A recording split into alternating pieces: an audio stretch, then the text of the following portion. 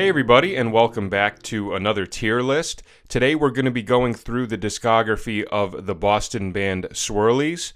Like many other bands that I've covered in this series, Swirlies is a group that is often associated with the early 90s shoegaze movement, and they have albums that are considered classics within that genre, but to describe them as just a shoegaze band would be far too reductive, and they are a truly fascinating and unpredictable band with this amazing mix of wide-ranging styles such as indie rock, noise pop, electronic, dream pop, math rock, twee pop, and of course shoegaze. And they have a pretty small discography for how long they've been together, but they certainly went through some fascinating evolutions of sound and really stretched out their songwriting more and more throughout their 5-album discography. And this is a group that I do think a lot of people are sleeping on, and I think they deserve a lot more recognition for the very interesting contributions that they have made to music, and I think they were very ahead of their time, especially for the early 90s. So what I'm going to do is go through their 5 studio albums. I won't be including EPs on this one, and according to Wikipedia, they have 5 studio albums,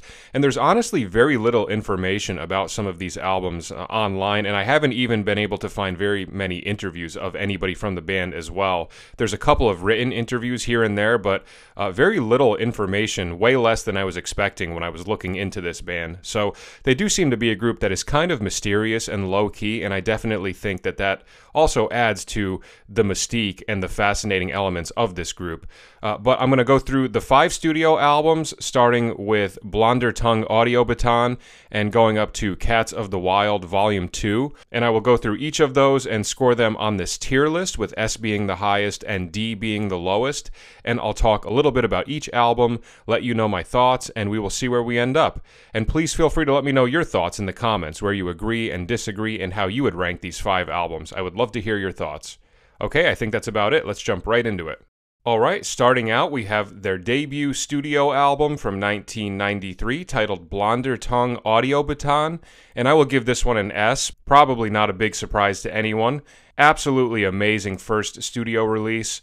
Prior to this album, Swirlies had released their first EP titled What to Do About Them, and that release very clearly demonstrated that unique Swirlies sound that contained this beautiful mix of shoegaze, indie rock, dream pop, lo-fi, and noise rock. And this album is very much a continuation and further expansion of that mixture of sounds from the first EP. But on here we have an expanded palette of different sounds being utilized with the addition of synthesizers. This is also the only Swirlies album to feature Shauna Carmody, and she would contribute guitar, vocals, and synth. And I think having the contrast between Damon and Shauna on vocals gives everything a really nice balance, and I think they complement each other perfectly. I always love whenever a shoegazy type of group alternates with male and female vocals, and I think this album is a perfect example of that. We have 11 tracks, opening up with a short 12-second untitled intro, and then it goes into the first full song of the album titled Bell. And in my opinion, this is the most perfect song that they could have chosen to bring the listener in. Everything about this song is just super engaging. Right from the opening chord, you're hit with this dissonance that's aggressive and hard-hitting, and when I first put on this album and heard this track, they completely had me. I particularly love the contrast between the first 2 sections. The first section being so dark and intense, and then the second section getting into some more resolved sounding chords and feeling a little more peaceful. And throughout this song, we hear the very cool and unpredictable section changes that are such a staple of Swirlies' wild sound.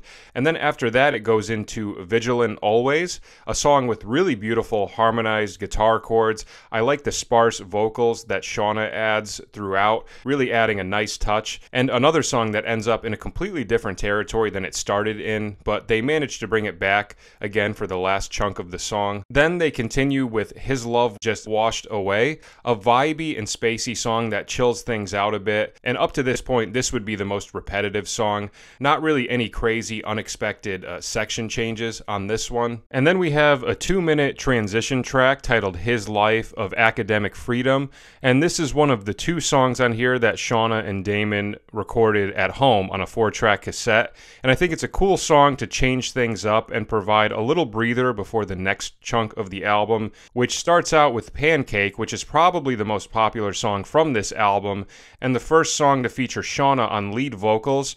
Incredible song, and definitely one of my favorites on here. The guitars on this one in particular definitely have that shoegaze sound going on. And then that is followed by probably the next most popular song on here, and my favorite track from this album, titled Jeremy Parker. I think these 2 tracks are the best succession of 2 tracks on this album, and this song is just so beautiful. I absolutely love the guitar chords and the melody. Great call and response vocals between Damon and Shauna, and just an overall very dreamy and euphoric song. And the instrumental groove at the end when they mess with the timing is so cool, and just a perfect and badass way to wrap up this incredible song. After that, we have Park the Car by the Side of the Road, which brings the energy up more with a faster tempo, and another song where I particularly love the contrast between the 2 main sections, the opening section being more gritty and rocking, and then the second section takes this turn that is so beautiful and euphoric. I absolutely love the vocal melody from Shauna over that second section, just 2 perfectly contrasting parts. Then the album continues with Tree Chopped Down, a song with some particularly interesting guitar chords. I've always loved Swirlies' use of really unorthodox chord voicings and interesting harmonic movements, and I think you can definitely hear a few of those in this song, in addition to other tracks on here like Bell and Vigilant Always. Then we continue with Wrong Tube, another beautiful song with Shauna covering most of the vocals, and I feel like anytime a Shauna vocal track comes up on this album, it is always in the perfect spot and provides the perfect contrast from the Damon-centered tracks. And then the album concludes with the other track that they did at home on a 4-track cassette titled Wait Forever. I love the lo-fi vibe of this one with the reversed effects, and I like the fact that the album concludes with another Shauna vocal track. The song cuts to silence for about a minute and then goes into a dialogue of a guy talking to a friend about watching a show about moths and a spray that they can release to cure a virus. A bizarre and humorous little conclusion to the album, and these monologues will continue on other releases as well, so it's a little kind of ongoing theme that we get throughout some of the Swirlies discography. But yeah, like I said before, an incredible debut album to put out there, expanding on the sound from their first EP with the added instrumentation, and just an incredibly solid batch of songs with fascinating guitar voicings and harmonies, adventurous and unpredictable section changes, beautiful use of dynamics, great blend of all of the different styles that they offer, and a great mix of vocals between Damon and Shauna. And for Shauna only being there for 1 album, she definitely left her mark, and Pancake is one of Swirlies' most popular songs and will forever be associated with her. So incredible album. This one gets an easy S. Alright, continuing, we have their second studio album from 1996 titled They Spent Their Wild Youthful Days in the Glittering World of the Salons. And again, I will give this one an S. Probably not surprising to anyone.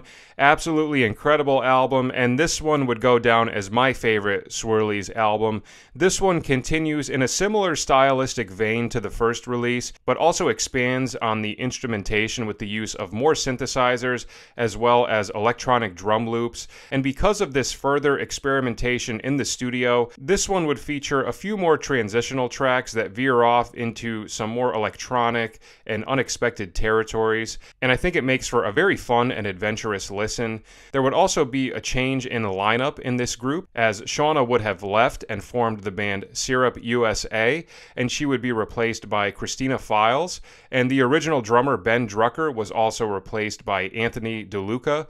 And in the midst of these changes, I think they did a really great job of putting out a record that stayed true to the sound that they had established on the previous release, but also expanded on it a little bit, but still very much sounded like the Swirlies that we heard on the previous album. And I think Christina was a perfect replacement for Shauna, and she fit right in with her sound, and I really enjoy the fact that we still have that contrasting vocals between Damon and then the female vocals on this album as well. Very similar to the previous album, it opens up with a short intro track that has a guy speaking in French over some sounds, and then they hit us with the first full track titled In Harmony, Newfound Freedom. Absolutely amazing song, and this is probably my #1 favorite Swirlies song. And again, like I said on the previous release, I don't think they could have opened this album with a better song. This was actually the first song that I ever heard by Swirlies, and it completely brought me in, grabbed my attention, and piqued my interest, and really made me want to explore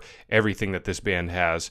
The way it opens up with the clean guitars, and then the drums enter and we get those hits where the dynamics really pick up, and then it changes gears and goes into some really colorful and pretty territories with these beautiful harmonized guitars, and then it brings the dynamics back up and weaves all of these sections together while still bringing it back to the earlier parts later on in the song. Just incredible track. Then we have No Identifier, which is a 1:40 transitional track, giving us a short lo-fi instrumental, and then it goes into Sounds of Sebring, which introduces Christina Files on vocals, and I think this is a really beautiful and dreamy song. I love the guitar chords. The harmonies between Christina and Damon are really pretty, and Christina's vocals just fit perfectly within this sound. Very cool use of synth sounds over the later part of this song as well. Then we go into San Cristobal de las Casas, another absolutely beautiful track with great harmonic movement, pretty vocal melodies,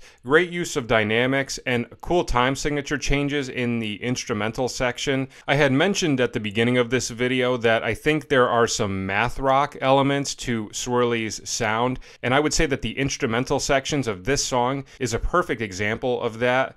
After that, we go back into the electronic territory with a shorter track titled You Can't Be Told It, You Must Behold It. Interesting song with some unorthodox samples being utilized and some good vocal layering of Damon and Christina. And then it continues with Pony. This is a song that is more stripped down with no drums and just one repeated electronic pattern with lots of guitar layers and different sorts of sound effects being utilized. A really cool song and another nice contrast and change in mood and energy from everything else that we've heard up to this point.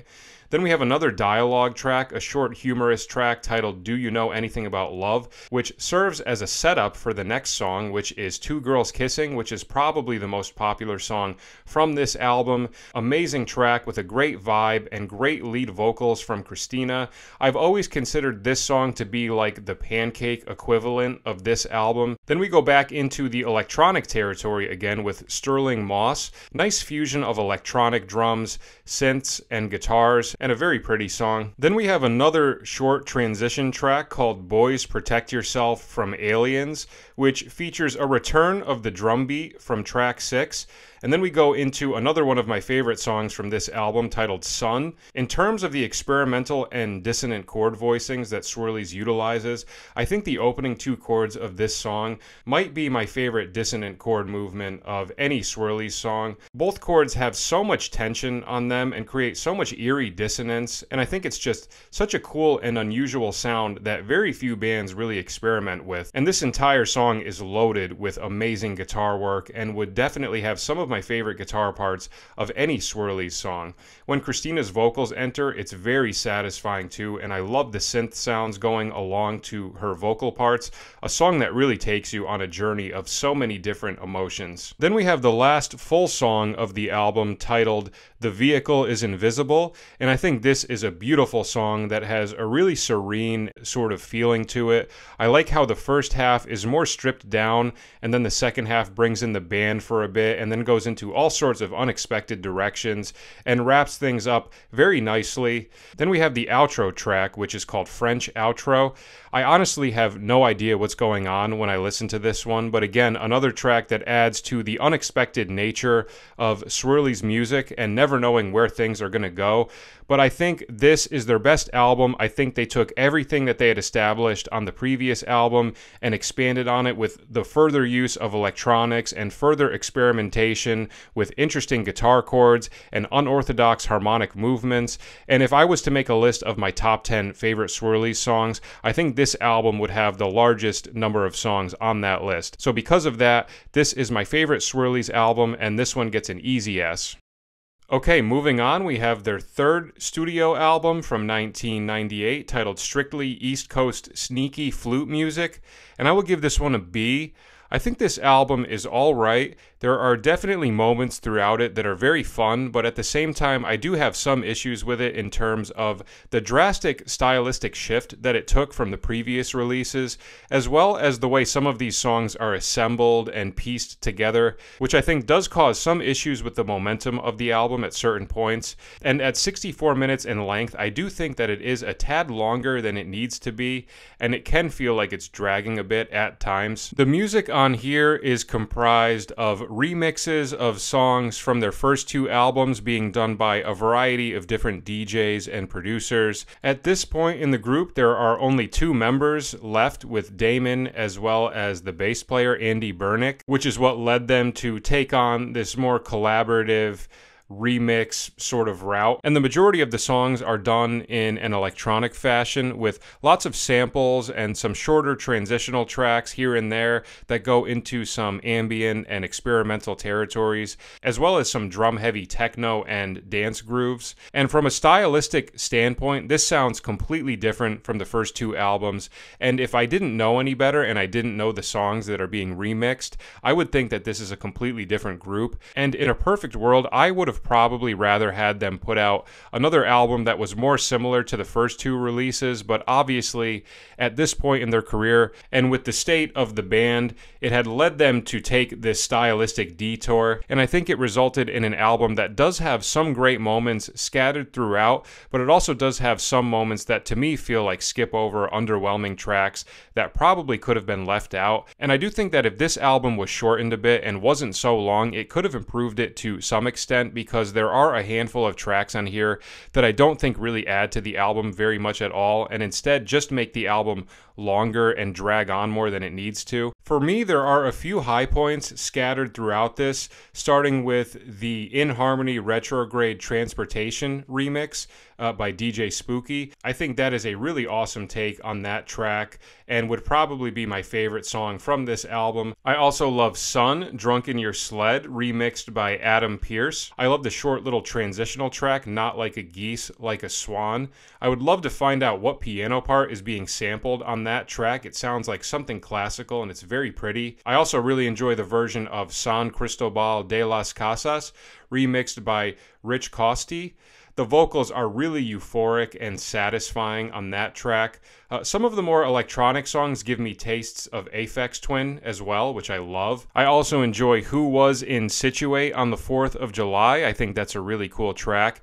And I also really love the first half of the closing track, Tor's Empathy Jam. I love the chordal guitar part and the spoken word that's happening on top of it. I think it provides a really nice contrast from the rest of the album, which is more heavy on the electronics. And like I said, not every single song is a home run for me on this one. There are certain tracks that don't add to the album for me and are skip-overs, like Seawolf Edit, T-Fuzz Mix, A Sneaky Flute Field Recording, and Boys Protect Yourself from Aliens, among a few others. But in the midst of that, I would say there are some really great moments and a couple of tracks that I do love, but again, there's still a handful of songs that don't do anything for me and I think could have been omitted from the album entirely and shortened it up a bit. So an okay album, but definitely not on the same level as their first two releases, so this one will get a B.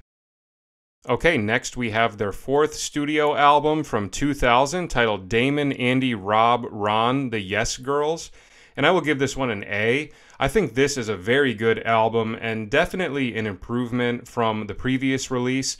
This album is quite the adventure to go through, fusing together so many different styles, and again, veering off a lot from what we had heard on the first two albums, and still incorporating a lot of the electronic elements that we heard on the previous release, but now utilizing them with more vocal-centered songs and songs that are incorporating more electric and acoustic guitars. This album takes us through a myriad of different emotions, going everywhere from dreamy, ethereal, playful, adventurous, and sometimes disorienting. It has 11 songs, with the opening and closing tracks being 40 to 45 second intro and outro tracks, so we have 9 full-length songs on this, and I think the majority of this album is very enjoyable and has some really awesome tracks. I really love the first full-length track, One Light Flashing I Love You. Really cool electronic vibes mixed with guitars and psychedelic vocal sounds. And again, similar to what I've said in a lot of other songs, I love the contrast in mood between the first two sections. When the second section enters, it goes into some really beautiful territories. The instrumental on this one is also one of numerous songs on this album that gives me cartoonish video game sorts of imagery. I also love the follow-up song, You Make Me Sad Girl, a nice down-tempo ballad. I love the layering of the guitars and the low brass sounds. A pretty song that contrasts the song before it very nicely. Dolphins Dance with Our Music continues things very nicely with another more mellow song with stripped down instrumentation and mostly just vocals, guitar, and some light keys and percussion. Then they change things up with Jack Bucky's theme, which brings us into an acoustic, darker, folky sort of track that is very surprising when it comes in, but I really enjoy it and I appreciate the little detour that it takes us on. Then we have Subway, which is another song where the instrumental gives me cartoonish video game vibes. I absolutely love this track. It would probably be my favorite song from this album. I love the keyboard sounds and the way it's layered with the guitars, and the way the vocals are sung and mixed creates such a trippy atmosphere. Then we go into Indian Ocean Nosedive, which I would say is probably the song on this album that is the closest in style to the first two Swirlies albums, aside from the drumless nature of this track, but I do think the guitar and vocals have the closest resemblance to their original sound, and I think throwing in a track like that was very effective and also still very much fit with this new style that they are building off of. This would probably be my second favorite song from this album. Then after that we have Pony, which is a surprising choice. It's a song that we had already heard on their second album, but they re-recorded it for this. And again, a song that is more mellow from a guitar and vocal standpoint, but it has this energetic percussion pattern repeating over it, which creates this really fascinating dichotomy of feels on top of one another. And a nice little surprise to hear an already released Swirly song getting thrown in on this album. And then the album continues with March of the Sneaky Flutes, another one that instrumentally gives off very cartoonish video game types of imagery. I like the way this track completely changes vibes on us and gives us a nice little detour to set up the final two tracks of the album, which start with a cover of the Police classic Every Breath You Take. I think this cover is a really cool interpretation of this track. I like how they modify the guitar and how he completely changes the style of the vocal phrasing, and the percussion as well as the dark production create this very cool and dreary effect that gives the song a whole new interpretation. And then the album concludes with a short untitled track with some acoustic guitar and spoken word. Again, I never completely understood what they're talking about in this dialogue when they do, but maybe someone can fill me in on it. But all in all, I think this is a very enjoyable and adventurous album, and I think they did a good job of utilizing those electronic elements that they had started on the previous albums, but still kept the guitars prevalent and created this great hybrid of electronic and indie rock with some very slight elements of the Swirly sound that we got from their first two releases. So a very good album, an improvement upon the previous release. This one will get an A. Okay, and lastly, we have their fifth and most recent studio album from 2003 titled Cats of the Wild Volume 2, and I will give this one a B. Similar to their third release, this is another album that I have very conflicting thoughts about. There's definitely some stuff on here that I really like, and I do think the production is also improved from the previous album, but there are a few big things that do take away from this album a bit for me, and I will get into those.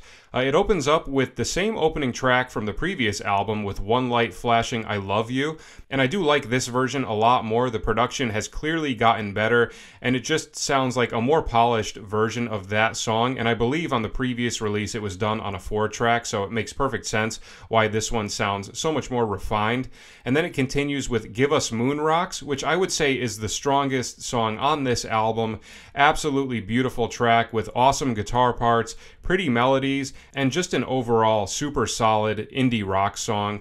Then we continue with Lay Bag, a cool experimental rock track with some darker harmonies going on in the guitars and lower distorted vocals that are also soft that create this really awesome effect. Then we have another track that was on the previous album with Indian Ocean Nosedive. Again, better production and a preferable version of this song.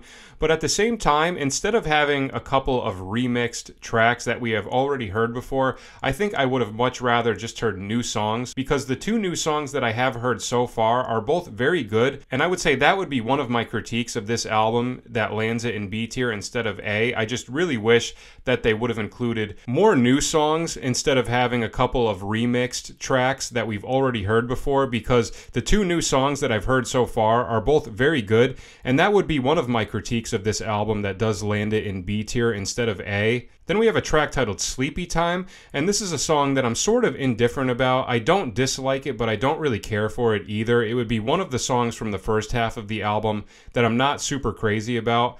I do love the follow-up though, which is titled Rare Moment, another super solid indie rock song with some very cool guitar parts going on, with a couple of very dissonant chords here and there that very clearly sound like the types of harmonies that they utilized on their early albums. Then we have Little Tail, which takes us more into that electronic guitar hybrid that we heard a lot of on the previous release. Another song that I'm not super crazy about, but I wouldn't say it's a bad song, just not one of the standouts on here for me. And for me, once it gets to this track, from this point on, the album kind of loses it. We have 4 tracks left, and the next 3 are all silent tracks with no music. I'm not really sure what the intent was of doing that, but for me personally, as a listener, I don't really think that this adds anything to the album, and it basically just creates this thing where you need to just skip over 3 tracks when you're listening to the album. Obviously not a huge deal, but another thing that I do think takes away from the album a bit. Again, if they just put 3 more, new original tracks in place of that, I think it could have been a lot better. And then the final track is titled Cats of the Wild Forever, which is an almost 16-minute electronic experimental blowout that takes all sorts of weird twists and turns into different moods and different directions.